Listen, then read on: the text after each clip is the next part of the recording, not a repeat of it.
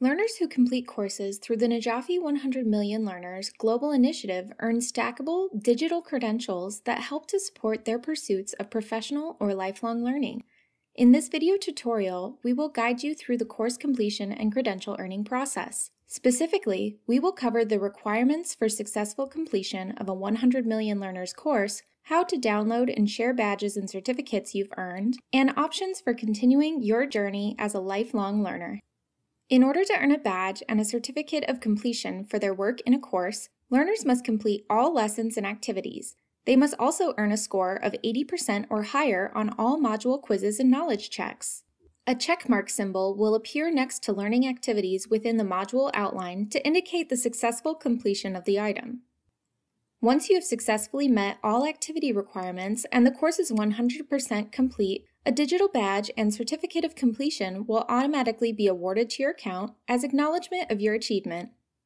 To download badges and certificates, learners will first need to return to their learner portal. Once logged into their account, learners can navigate to the Badges and Certificates tab where they will see their earned credentials for completed courses and programs. Badge and certificate files can be individually downloaded from the portal for learners to share with their networks. Detailed steps for downloading credentials are provided at the end of each course. Learners will earn digital badges and certificates of completion for each 100 Million Learner course they complete as verification of the new skills and knowledge they've obtained through the course.